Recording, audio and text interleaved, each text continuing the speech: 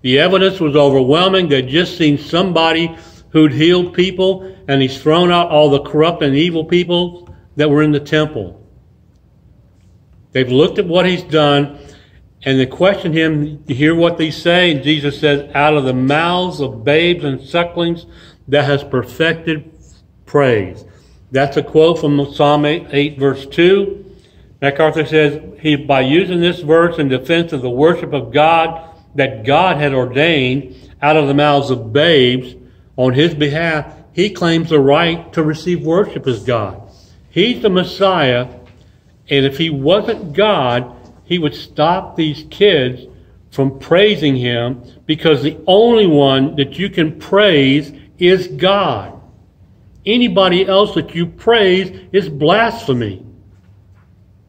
If you praise the president, it's blasphemy. You can honor him, but you don't offer him praise like he's God. There's only one God, and he's a jealous God. Luke 19:47 says, he taught daily in the temple, but the chief priests and scribes and the chief of the people sought to destroy him.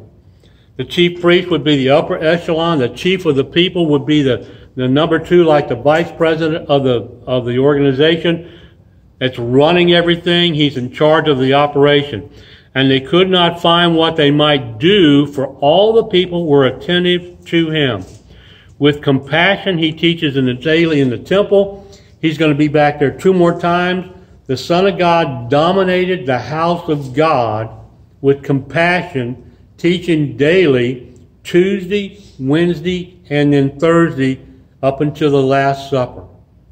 They hate him. They hate it so much, they try to find a way to destroy him. And it says there in Mark 11:18, and the scribes and chief priests heard it and sought how they might destroy him, for they feared him, because all the people were astonished at his doctrine. It says there they were very attentive to him in Luke 48. And here in 18 in Mark it says, and were astonished at his doctrine. Every time he spoke, more people were paying attention to his words and looking at the religious crowd and going, what's wrong with them? This guy's speaking with authority, like he's quoting his own scripture. He never, I'm getting into next week's or 2 weeks from now, he never quoted any other rabbi. He spoke with authority. They filled the place to hear him compassionately teach the gospel, the way of God, God's way to live, and God's way to heaven. He's teaching daily, still offering salvation to these people who are going to turn on him in a couple of days and scream, crucify him. All the people were hanging on his words. Mark 11:19, and when Eve was come, he went out of the city. And here's the phrase in Matthew 21:17, and he left them and went out of the city into Bethany, and he lodged there. He left them. Indicates his rejection of the religious leaders. After he silences them and their objection to him being praised as God by the children, he's through for the day, confronting them and their false religion. They're going to challenge him about his authority to do these things the next day when he shows back up, and he will put them in their place. He's got a question for them that they can't answer. I mean, he just blows them away. They cannot answer his question. They question him. He gives them a question back that shuts them up. No answer. So in summary, when the temple is corrupt, it's because the leaders are corrupt. When the leaders are corrupt, the people are corrupt. When the people are corrupt, the nation is corrupt. If it's bad in the temple, it's bad everywhere in the land. That's what we see throughout the history of Israel. And this is MacArthur's comment in his commentary. And even though it's speaking about back then, this passage speaks to us today. You cannot judge a people by their economic status. You cannot judge a nation by its economics. God doesn't. You cannot judge a nation by its social equity. All lives matter. You can't judge a nation by its concern for protection of people from harm. Second Amendment. That's superficial. You judge a nation by its worship. That's how God judges. And folks, we deserve some serious judgment as a nation.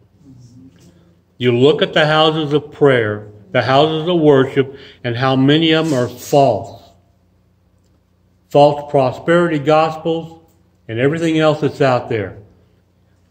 And then you have the ones who have ministers who say it's a job. They don't even believe the Scripture. They don't believe the Bible is God's Word, that it's not without error. And then you've got half the country wants to go communist, socialist, deny God. You've got these governors shutting down churches, yet opening up bars and strip joints. I mean, it's just crazy what's going on. God judges a nation by how it worships.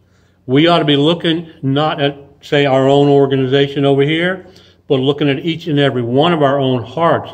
Judge my heart, Lord. Cleanse my heart. Cleanse this house of prayer. I'm supposed to be the tabernacle of the Holy Spirit. Do I need to have God cleanse my heart every day? All day long, we need to have our hearts cleansed to give true worship and praise and glory to our Savior so that the world will see Him. Like it said in 1 Kings, they see and hear His name and His blessings, and they come seeking Him. Do we live so that others seek after God? What kind of testimony do we have? Let's pray. Father, we just praise you today for all that you've given us. Thank you for the grace and mercy that you sent Christ to die for our sins, to be the perfect sacrifice. Lord, we pray that you cleanse our hearts today. Help us to be a kind of testimony that would bring honor and glory to you. Help us, Lord, to think of ways that we can tell people how you've blessed us this day, how you've working in our hearts to guide and direct us.